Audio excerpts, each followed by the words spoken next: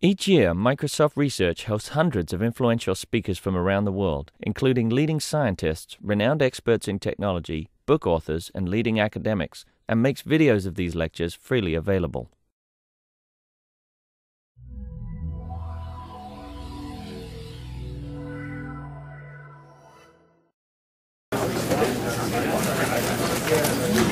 Good afternoon. Welcome to the Visiting Speaker Series. My name is Tamara Pesek. I'm so glad you all were able to make time this afternoon for this fantastic talk by Professor Sri Kumar Rao, who teaches both at Long Island University and Columbia University and the London School of Business. And probably a list of other universities here in the very short future. He teaches an incredibly popular course in all of these business schools that he has recently written a book based on the contents. It's truly a fascinating process that he takes his students through, and I won't give any of it away because I'm sure he can explain it much more interestingly than I can. So please help me welcome Dr. Rao.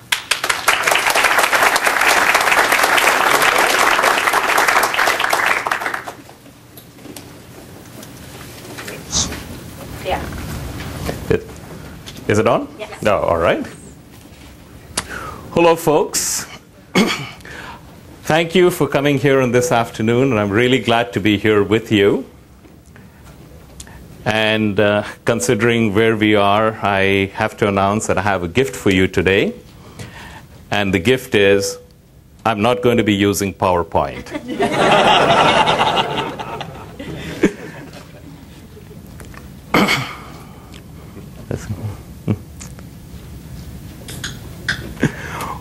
What I'm going to be talking about today is how you can create your ideal job.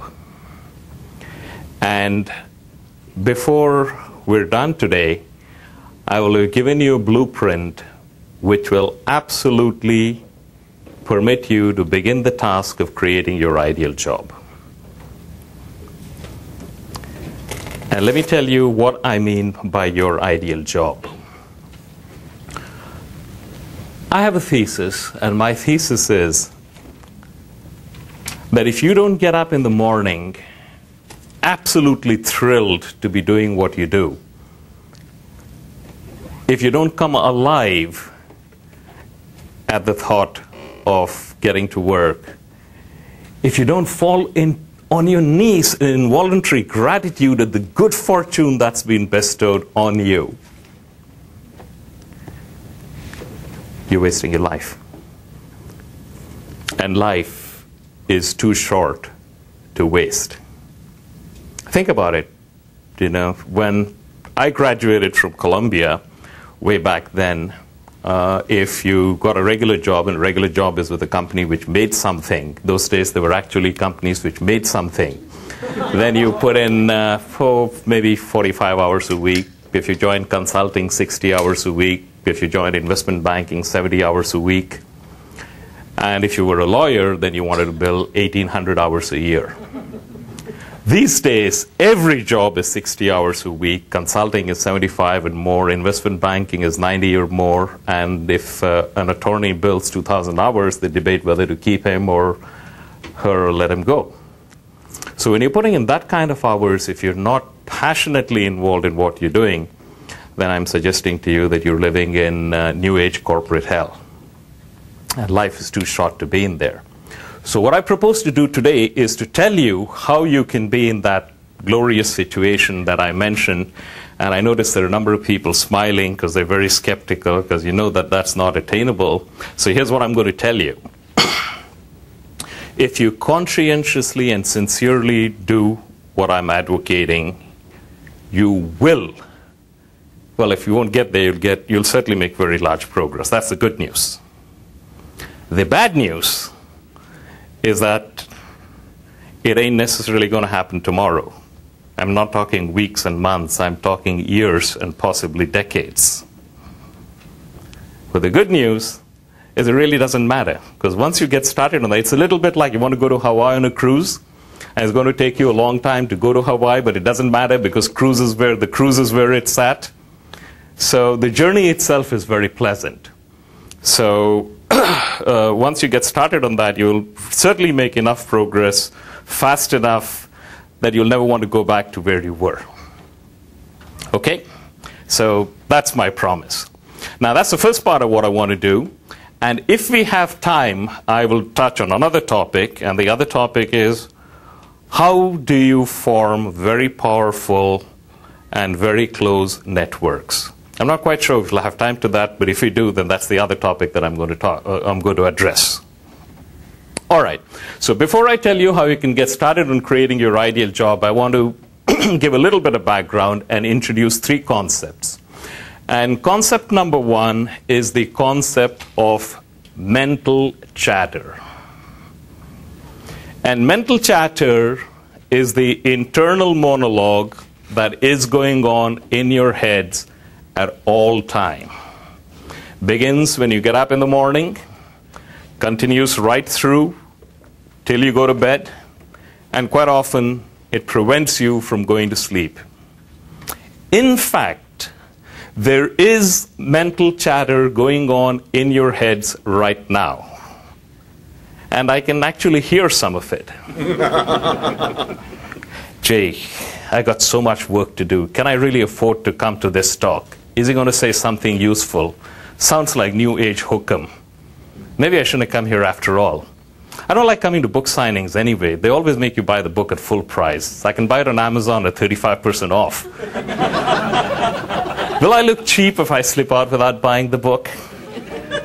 That's mental chatter. You have it going on in your heads right now. It's always with you.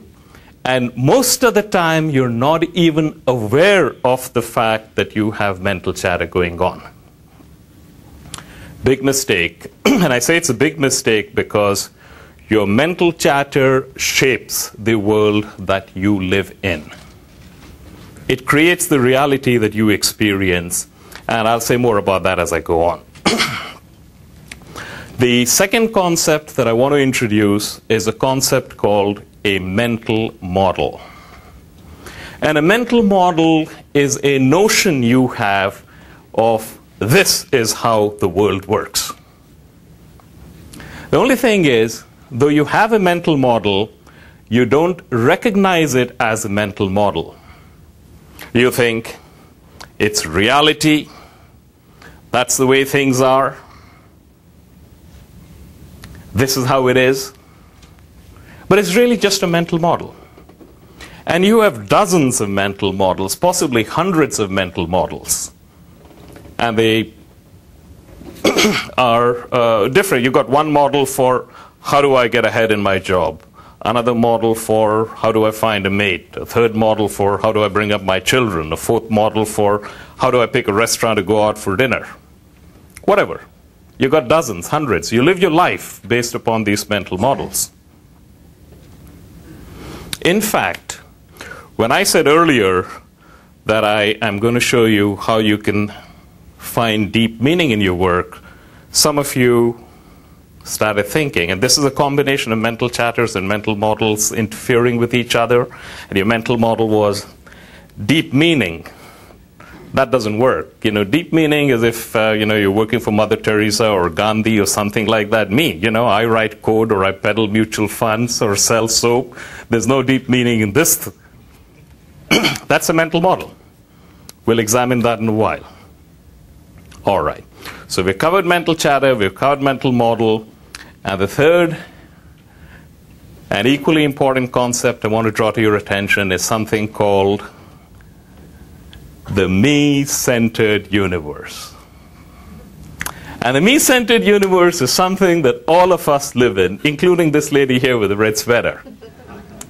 And the me-centered universe basically means that I am going to interpret everything that happens to me, or everything that happens, any event, any place, and I'm going to look at it solely in terms of what's its impact on me. Let me repeat that. Stuff happens, and I'm going to look at it, and I'm going to react to it based upon how does it impact me. You're driving on the highway, You hear there's an accident, and you say, gee, how late am I going to be?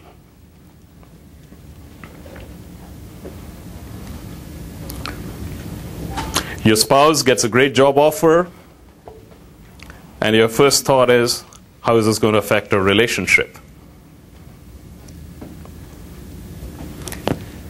Your daughter comes home and she's got multiple piercings on various parts of her bodies and tattoos in inappropriate places, and your thought is, what are my friends going to think about my parenting abilities?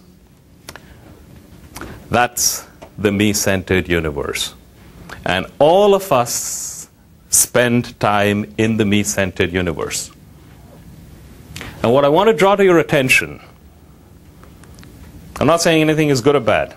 I'm simply drawing to your attention that if you spend the vast majority of your time living in a me-centered universe, you are inevitably going to face frustration, anguish. You're going to be very unhappy with your lot. That just comes with the territory. That's the way it is. And I'm going to throw that out for you to consider it. Now, this is a nice company to work for. So I know none of you go around saying, oh, God, my job sucks. I don't like Monday mornings. So I know none of you are in that unfortunate situation. But if you are in the situation where you sometimes feel less than happy with what you're doing, I'm going to suggest that two things are true. And the two things that are true are, number one, you are living squarely in a me-centered universe. Oh, me, poor me, I'm so bright, so brilliant, so talented, and my boss doesn't recognize me, and I don't get paid enough money, and all these things are wrong with my life, and oh, poor me, how sad things are. Think about it. Every time you're deeply unhappy with what you're doing, you're living in a me-centered universe. That's number one. The second thing is, you're focusing squarely on the 2, 3, 4, or 5 things which are not right with your job. And by not right, what I mean is you wish that they were different from what they are.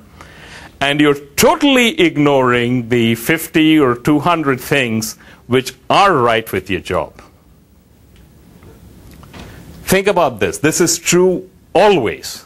Every time you wake up and you're unhappy with your job and you commiserate with yourself and how bad things are, you're living in a me-centered universe and you're concentrating on the 2, 3, 4 things which are not going the way you would like and totally ignoring all of the stuff which is right with your job. Anybody care to challenge me on that? It's okay, pipe up? No, all right. Now, I can't tell if you're being a bashful audience or if the power of my logic has simply swept you away. So let me assume it's the latter and go forward, because I'm going to give you a suggestion right now. And I'm going to show you how you can fix it.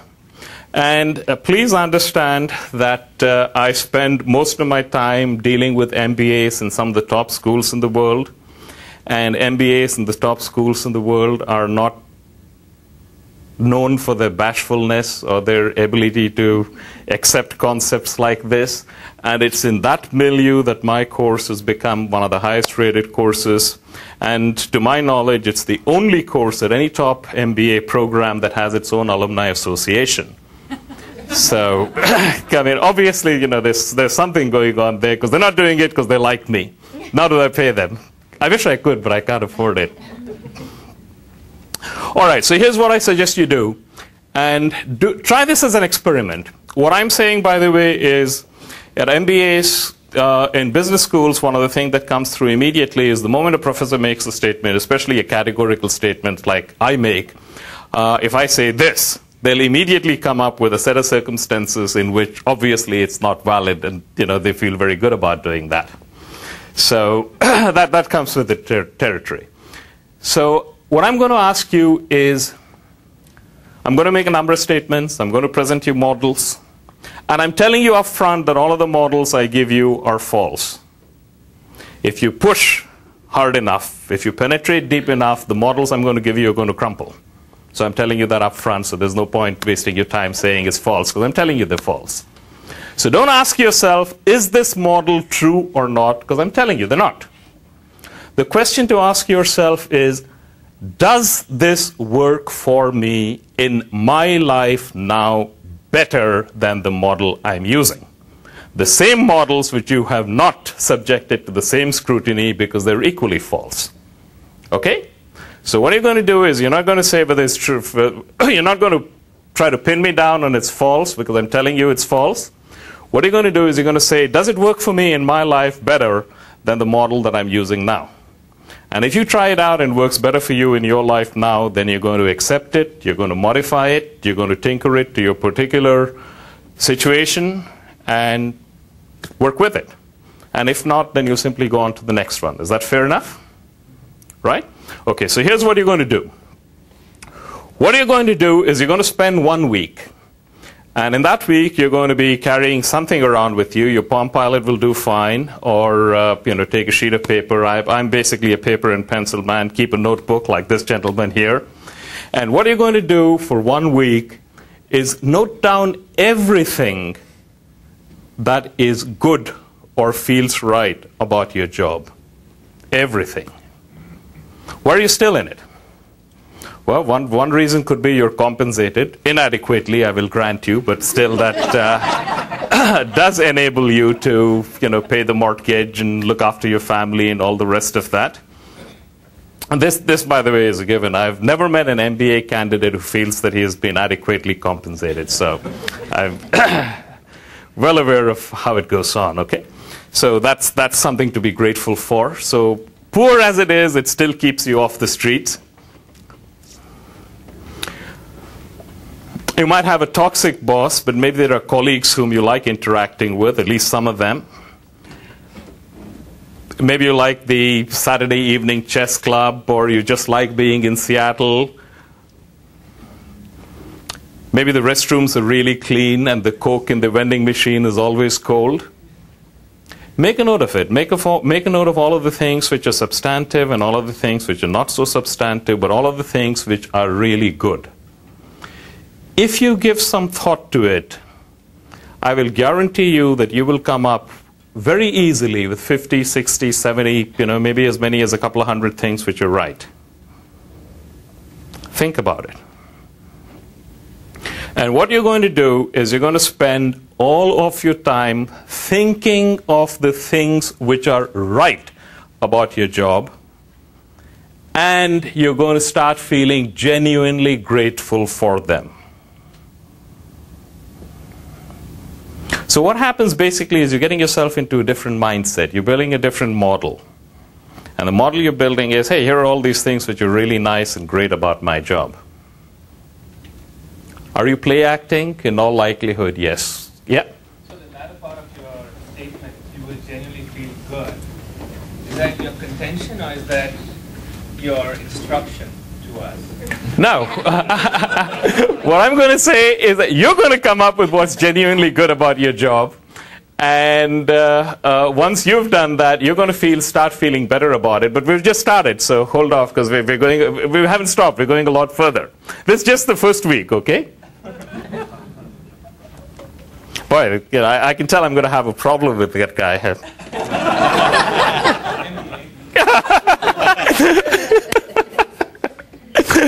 There's going to be one for alumni of which school do you go to? Michigan. Oh, all right, fine. Okay, so what do you do after that is you're going to set yourself a project, and this project is going to be a 1-month project. And actually, you're not going to set yourself a project. You're going to set yourself a series of projects, and each one of those will last for a month. You all clear about that? And here's what you're going to do. For that month, you're going to pick one significant area of the list that you've made, and something which you like in your job, and something that you'd like to have more about. And you get to pick what it is. For example, most of my customers are Turkeys, but there's one I really like interacting with. So your project could be, how do I get more customers like that? Or your project could be, how can I make sure that all of my interactions with customers are like that? You get to choose. But what you'll do is something which will increase that portion of your job that you have decided is something that you like,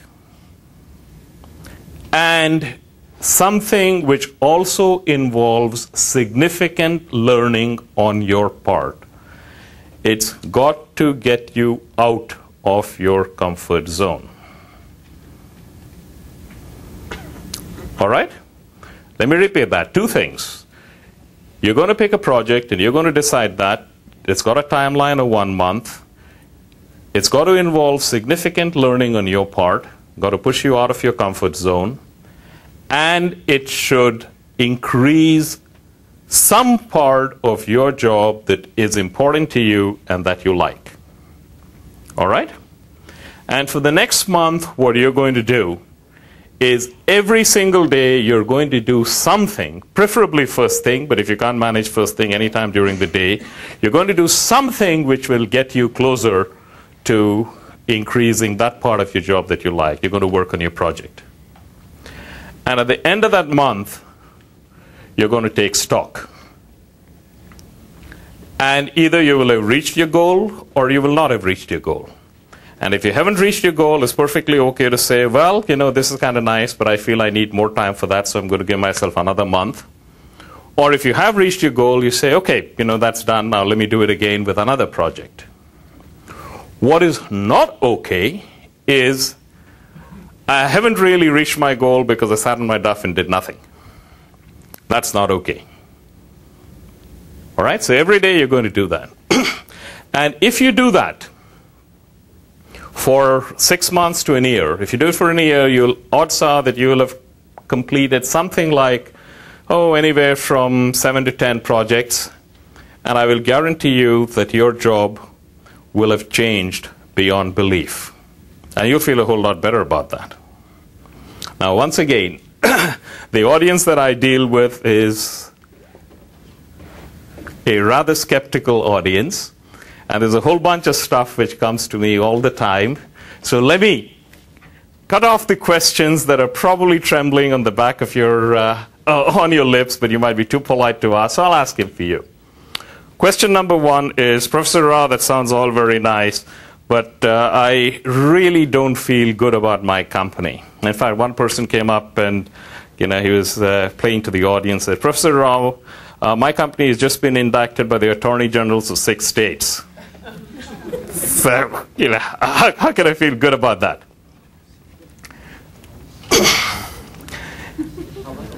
Only 6. Only 6, yes. that particular person said only 6. So. Yeah.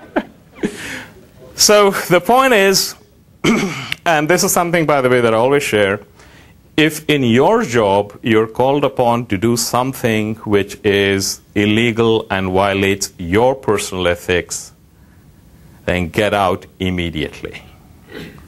No ifs, ands, or buts about that. Life is simply too short for you to play around in that game.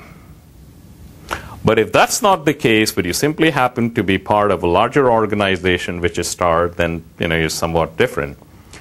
And in that case, what I invite you to do is think about what we do now is we live in a very complex, highly interrelated world. And whether you like it or not, there is stuff that you do every day which is probably not consonant with your values. Think about that. Do you let the water run when you're brushing your teeth? You're contributing to environmental despoliation. Do you drive an SUV? You're doing the same. There's a ton of stuff. Do you buy, particular brands of food products? You're contributing the profits of a cigarette company which might be using some of that to get children hooked in some third world country.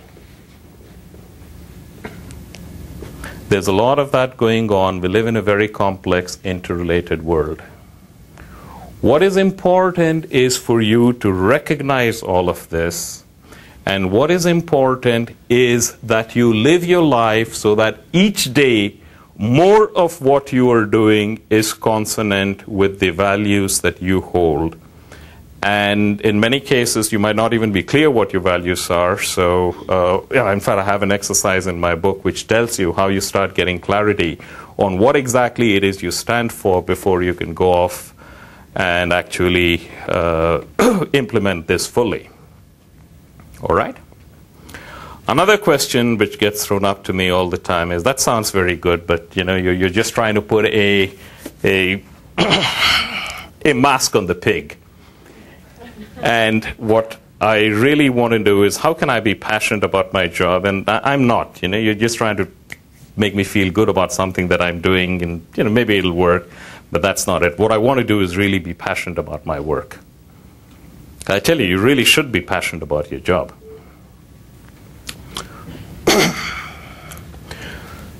You have spent your entire life denying your passions. Let me repeat that. You have spent your entire life, certainly your adult life, denying your passions. How many of you are in a position where something comes to mind, oh, so-and-so is doing great work, I should do something about it. And it gives you a very pleasant feeling for anywhere from 30 seconds to 5 minutes, and you decide to do something about it, and then life encroaches, and next thing you know, you've totally forgotten. Sound familiar? Each time you do something like that, you're killing off that thing inside you which is leading you to, this is my unique path in life. And you've been doing that for a long time, so getting back and discovering that is not necessarily a fast process. What you've done to yourself is, have any of you seen King Kong? I don't mean the one that just released, I mean the one that released earlier, the Jessica Lange one. There's a time when they're taking King Kong from the mountain over to New York City, and he's on the big raft, and he's thoroughly trussed up with steel cables.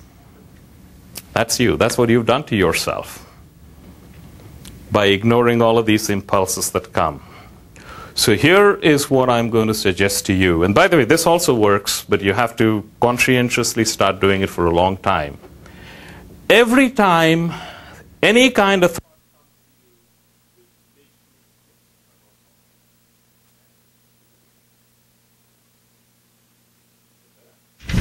No. all right. I guess I'll just go ahead and do There it. should be a mic at the desk, What's that? at the podium. Oh, speak to the podium. For an audience this side, I really don't need a mic, so I'll go ahead anyway. God, I don't like speaking at podiums, so my voice carries. So you can all hear me, right? Yeah. All right. Sri, Yeah. I think it's being recorded, so you'd rather speak into the mic because I Oh, think it's available for people who want to see it later. that's a good one. Except that I don't think the mic is going off. Well, we got technical. Sure. This stays forever, and the podium on now. All right. You just realized that you made me less spontaneous because you fixed me geographically. I think this is part of your deliberate plan to sabotage the talk. Not a nice thing to do, my friend. All right. So where were we? Testing. Okay, so what I was saying is...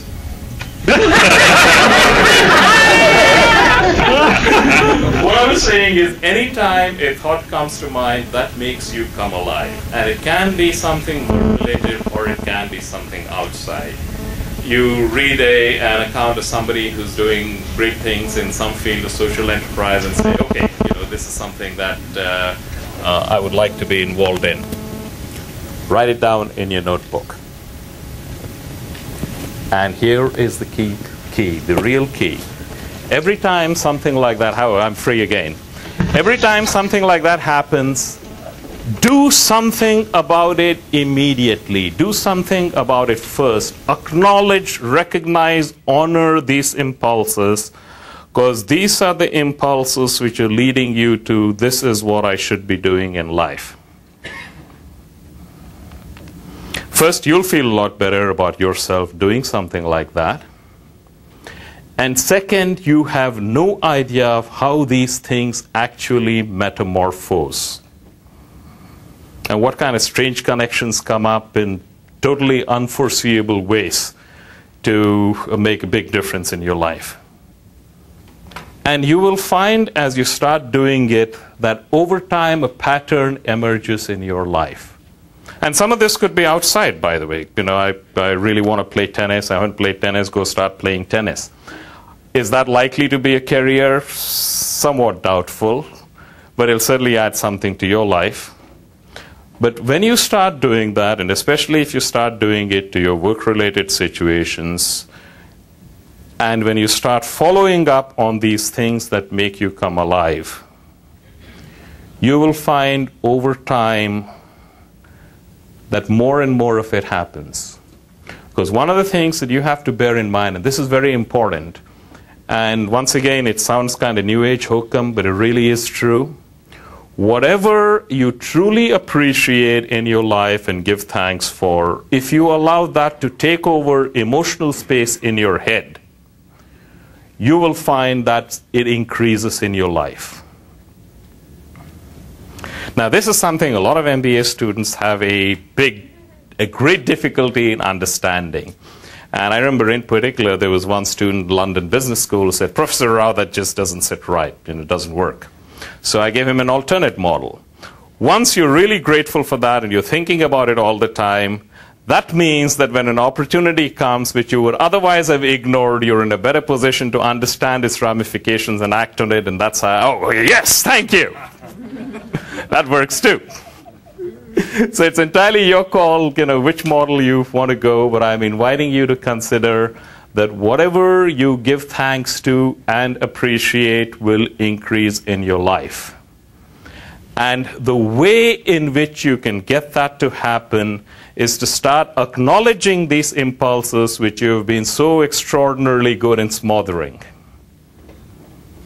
So once again, you start off with a notebook and a pen. In fact, I really think you ought to buy stock in some of these stationery companies, because I do great things for notebooks. Start noting down all of these impulses, and they're very often fleeting impulses. And even if you're in the middle of something, when this fleeting impulse comes and you cannot do anything about it right away, at least note it down immediately. And if you start doing that, you'll find that in a relatively short time, you have several pages of those, and then you go back to that and say, okay, you know, this one still has the capacity to have an influence on me over, even though over several weeks. Let me actually take a step to do that. And the more you start taking action on these things, the more you find that they reciprocate. And you do a combination of both of these things, and then you'll be amazed at how your life turns about. Because the model that many of you have, in fact most of us have, is my ideal job is out there. And I define it in terms of a sets of parameters. You know, if I have a boss who's more appreciative, if I'm making 50% more or 200% more, take your pick. If this is what I'm doing from a work structure point of view, this is what I'm doing from an organizational standpoint. If all of these things are there, then I'm in my ideal job. Wrong. If by some miracle you could put together all of these things that you have in your head and that is your ideal job and you put in, I will guarantee you that probably in less than 6 months you'll be as miserable there as you are where you are right now. Because the ideal job doesn't start out there. I'm telling you right now, your ideal job does not exist. You are going to craft it, you're going to create it in bits and pieces, and you're going to put it together somewhat like assembling a jigsaw puzzle. And you have to start recognizing what the component pieces are and start putting them together. And that you can start right now. So if you start on the process that I've given you now, I will absolutely guarantee you will not recognize where you are in a relatively short time, certainly less than a year. I think I'm going to stop now and open it up for questions. Hostile questions are okay? No Yeah. relationship. Beg your pardon? The relationship piece. Yeah. You're going to skip that? I don't really believe we have time to finish that. However, I have an alternate for you. There are two things you can do. Number one, I'm going to give a talk at the Chamber of Commerce of Greater Seattle tomorrow morning, so you're welcome to attend that, because there I'm going to be talking entirely about networks. Or you can persuade Tamara that you need to have me come back, in which case we will work on that. So those are the two options you have. Yeah? So from what you've said so far, you are suggesting that we focus on things that are good and make them better. I'm trying to think, is that the best return you can get for your effort, or would you rather work also on things that are not going well and make them, because the change there will be dramatic. It's not that things are going well or not well, because there'll always be challenges in your life. And in fact, you can get around to the point, there are no challenges, only opportunities. What you're looking at is, how do you view them? Now, if you view them as, oh, this is something terrible that's happening to me, then you're going to be in a pretty sad place. But you can view them as, here's a great opportunity I have to do stuff, and you'll find that it actually becomes that way. So what I'm advocating is, when you're focusing on stuff, start looking at it from the point of view of, here's something which is really great about my job. Because if you look back on your own life, there's stuff which happened to you, which at that time you were very quick to say, hey, this is bad. That's one of the things we do all the time, by the way. We immediately put a label, such and such happened, it's bad, it's terrible. Whereas I'm suggesting you look at it as such and such happened. Don't stick a label on it saying it's bad, because you don't know. And if you look at your own life, there's stuff which happened which you classified as bad, and 2 years, 10 years later, you might say, hey, that was actually quite a good thing that happened. Or at best, hey, no big deal. So why label it as bad and get yourself in an emotional downward spiral? So I'm saying, recognize immediately that you're in the business of sticking labels on them, and those labels are not necessarily a good thing for you to do. They take you to a place you don't want to go. Yeah? First of all, I'm definitely in agreement with your philosophy, and I would have to say that. Oh, thank you. Your check will be in the mail. I know that for myself, some of the worst things that in my life that have happened have actually been huge learning opportunities. But my question is, how does a career change or a move fit into this paradigm that you're kind of laying out for us? Because I can see in my own life, looking back, I know for one example that I had a job that I just really didn't like. I was really frustrated with it and everything. And I saw something else that did look better, and I went to it, and in fact it was better. And it turned out really wonderfully for me. But I can also see how, even in my current position, that if I really do focus on those better things, I can see how it could blossom. But I'm just wondering, how does that, those big shifts, how do they take place? It's kind of funny. I've run into that question many times before. In fact, the last time I gave my talk, one of my former students came up and said, Professor Rao, I'm really thoroughly miserable where I am. Are you telling me that I should stick where I am and not search? And the answer is no, that's not what I'm saying at all. In fact, sometimes the fact that you're really miserable in your job might be a sign from the universe that it's time for you to move on for your growth. What I'm saying is the following. Do not leave any place that you're in from the, oh, this place sucks, I got to get out of it. Leave with gratitude for the place you're in and go to another place, because your growth, it is appropriate for your growth now to go to another place. So you're grateful to where you are from and to where you're going, as opposed to, boy, this place sucks, I really want to get the hell out of here. Okay? So what happens is, this does not, just what I'm telling you does not preclude your saying, okay, maybe there is some other place that I should be looking out for.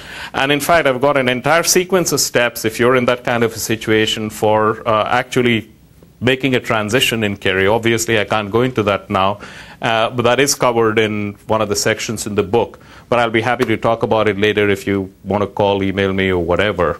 So the point is, yes, do that, but do it from a position of fullness. That's what I'm saying all the time. Move from fullness. Move with gratitude.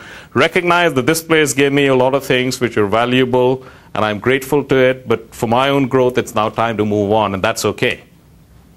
Yeah? So the scope of your thesis is really about work and job.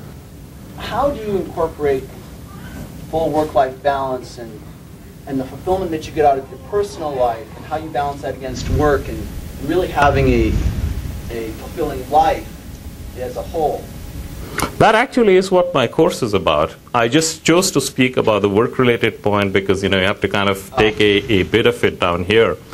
But if you go to my website, it's www.areyoureadytosucceed.com. There's something like more than 15 pages of testimonials, and they only come from 2 sections of one of the classes I taught. But you'll find an enormous number of people who've talked about everything from how their marriage became better, relationships with their parents and children became better, a whole bunch of them. So variations of this are applicable across the board in virtually every aspect of your life. And once again, I can't go into all of that, but some of those are included in the book. Got to make a plug for my book, so. Yep. Yep. At the back? What's that? Your concept of me-centered universe. Right. I'm living my life. I experience life through me. Sure. There's no other way I can look at things. Mm-hmm. So how are you? That is a mental model. When you say no other way I can look at it, what you really mean to say is I've trained myself to look at it in that fashion. And in my book, you actually have something called the other-centered universe. And it takes some time getting into it, but it's a skill. It's no different from learning to ride a bicycle. So you just have to work at it. But most of us, culturally, we live in a world where we are in a me-centered universe. That's what's reinforced all the time. And particularly in a competitive environment, we are also in a I win, you lose type of competitive situation. It doesn't have to be that way. That's only one possible mental model. And it's only true if that's the mental model you adopt. And I'm inviting you not to adopt that as your mental model. I saw. Yeah. When do you see people get stuck in this process? Meaning? Repeat your question. Well, if people take on this whole process of doing the whole week and then the months, and I think it's fabulous and it probably works for many people. But if somebody gets stuck, where do you see them get stuck? What do you mean? Okay. Forth with it. Where do they start letting go of it, or what happens in people when they can't keep it up? Okay. Typically, what happens is, and this is something I have a lot of data on. So what I just advocated is one of the things that we do regularly in my course. In the course, what happens is we've got a structure where we meet regularly and we have a group of people who are working on the same thing together, so it's an excellent support mechanism. And therefore, there is a certain amount of enthusiasm. We keep going on. Once the course is over, the structure, that particular structure falls apart, so life encroaches. That's one of the reasons I designed my course so that it has an alumni community which carries on as a huge, huge, huge source of support. What I would advocate for you is you're really going on that is it's an excellent idea if you can put together your own group of, I'd say 4 to 6 people is probably an ideal size. And if you're going to be doing multiple exercises from the book, do it at the same time, meet at least once a month, preferably twice a month to compare notes. And, whenever one is weak, another's strong, so you kind of support each other. That's a very, very good way. Plus, you have a mutual commitment kind of thing. That's probably one of the best ways to make sure that you don't flag. Because there will be times when life encroaches and you go down. So the onus is on you to keep that going. But you can do it. Because what I've discovered is that once you do it for a certain amount of time, you will find that your life has changed to such an extent, there's no way you want to go back to where you were before. So it really does. And by the way, when I say that your life is going to change, as my course has changed lives of literally hundreds of people and profoundly, please understand I'm not being egotistical because I'm telling you up front, none of the ideas and exercises that I'm presenting are mine. They've all been articulated by persons of vast spiritual and other accomplishments who came from different traditions at different times. All I've done is I've taken their teachings, which have been tested through the millennia, and I've kind of put it in language which is acceptable to MBA, JD type people in a post-industrial society. So that's my contribution, if you will. But they're not my ideas. So I can say that they do work, and that's just the way it is. Yep. How did started. I'm trying to imagine a business school being looking at this abstract and go, oh yes, this is business value. As so many of my students have said, if ever you need proof that miracles exist, the fact that this course came to the level that it did at Columbia and other schools is proof that miracles do happen. I have my own theory, and my own theory is that I'm a marketing professor, and the first time that I put the course up, nobody really read the syllabus. They just looked at a 60-page document and said, okay, sounds okay, let's put it in. And then it kind of worked.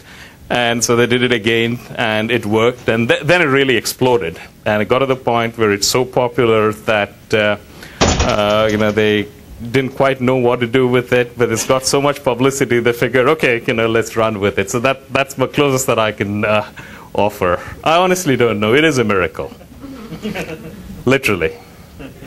But then that's proof, right? It's exactly what I'm talking about. Yeah. I had a question with it. This could be because what you presented was a brief slice of what you said, the rest of it being in the book. But if we are kind of in this me-centered model, if we're kind of accustomed to it, and then we start the practice of writing down whatever appeals, whatever seems passionate to us, do we fall into the trap of getting further into the me-centered model? We're actually talking two different things, because when you're talking about this, you are in the me-centered universe. But you're actually, one of the other exercises in the book, which we haven't talked about, is how you get into an other-centered universe, and you do it in kind of in parallel. And you will find that getting into the other-centered universe is a skill. And the more you spend time on that, the better you'll be at it. And here is the key. You will find, if you really want to live a fulfilled life, you will find that you will have to spend much more time not being in a me-centered universe. And in fact, I'm going to say so far that if you really want to have a fulfilled life, get out of your me-centered universe. It's pretty much like Viktor Frankl said. If any of you have read Man's Search for Meaning, if you haven't, I would earnestly recommend you do that. Happiness, like success, is something that you cannot pursue. It has to ensue as the unintended byproduct of dedicating yourself to a cause bigger than yourself. Your challenge is to find that cause which is right for you. And once again, you can do it in steps. And the reason you haven't found it already is because you spent a good part of your adult life basically ignoring it whenever it rears its head. And I'm inviting you to become aware of that and start changing it. Okay, just a couple more. Okay. You said not to label situations as bad. Does that mean that the pessimistic among us shouldn't label situations as good as well? You're taking it one step before, and the answer is absolutely yes. Yeah, okay. Repeat the question. The question is, if we shouldn't label a situation as bad, should we take the flip side and also not label it as good? And there's less danger from the perspective that I'm talking about if you label it as good, especially if you label everything as good. But I'm basically saying don't stick any labels on it at all. Just say, hey, this is what happened. Because I haven't talked about this, but let me address it very briefly. Every time, and if you have a toxic person in your life, say a boss or someone, and this person can do things which will leave you a quivering mass of emotional indigestion for weeks or days or whatever. I divorced her. Beg your pardon? I divorced her. All right, fine. What you're effectively doing when you let someone do that to you is you're taking over one of the most important things that you have, which is your ability to be happy, peaceful, calm, and giving it to somebody else. Why would you do that? It's a dumb thing to do, but we do it all the time. If someone is your boss, then that person might have some hierarchical control and control over your behavior, but there's no reason for that person to have control over your emotional well-being unless you give it to that person. And I'm saying that there's no reason for you to give your emotional well-being to anybody. Not to bosses, not to spouses, not to parents, not to children. But we do it all the time anyway. And I've got a whole bunch of methods by which you can avoid doing that. But the first step always is to recognize that you're doing that. And the reason we came to that is the flip side of that. Every time you feel good because somebody says, boy, you did a great job, it's the flip side of feeling bad because they say, okay, you did a lousy job. And there's no reason for you to do either one of those. Yep. So to avoid that, do you go back into the me-centered universe? This is something that I also run into all the time. Professor Rao, you say I should live in an other-centered universe because then I feel better about myself. So I'm really being in a me-centered universe when I'm being in the other-centered universe, right? And the answer is yes, you are. But you're living, if you will, from a point of view of a higher, more enlightened point of view. But actually, you can go beyond that, and this is merely the first step. Because eventually what happens is you're not living in the other-centered universe to get something or feel better. It's simply a reflection of who you have become. So just as I say, as long as there are many exercises in the book, as long as you're doing them and they're exercises, you will get a lot of benefit, but it won't profoundly change your life. It will profoundly change your life when you do them and they are no longer exercises, they've become a part of who you are. Then you will find that your life has changed beyond measure. So the point is you get to that. These are merely stepping stones. But eventually you get to the point where you have the me taken out of the equation altogether because you become a different person. And that's when you'll find that it has the greatest impact. Okay, last question. After the first year, what is the next step? Beg your pardon? After the first year. Oh, this is something you keep doing it indefinitely. I will guarantee you. And by the way, here's something you've got to understand. Anytime you are in a position which is causing you a great deal of distress, and we started off by talking in a work-related situation, so let's stick at it, you will find that there's a lesson in there which you're refusing to learn. And the moment you've learned that lesson, that situation will leave. It will resolve itself in a way that you can't even predict in advance. So recognize that every time you're stuck and feeling miserable, there is a lesson that you're refusing to learn. And the moment you learn that, you'll find that the situation is resolved. And in response to that, what happens is you continue. In all likelihood, you'll be in a totally different position by that time, and you simply repeat that. That's why I say in the syllabus to my course, this is a course which has a beginning but has no end. And you're quite literally expected to remain on that for the rest of your life. And I'm available as a resource indefinitely to my students. In fact, one of the challenges in my life is keeping in touch with all of my students who want to keep in touch with me. That's not a complaint, it's just a statement. So it's a way that I will have to find to cope, but it's a very, very pleasant thing. That's one of the nice things. See, I get to hang out with all of these really wonderful people who keep coming into my life. So that's one of the things that my course has given me. All right, I think we are done for today. Thank you very much for being very patient. And thank you very much. Professor Rao will be around for a little while if you have any further sort of chat with him about. Yeah. And he will also be happy to sign books if you'd like him to. Come over here.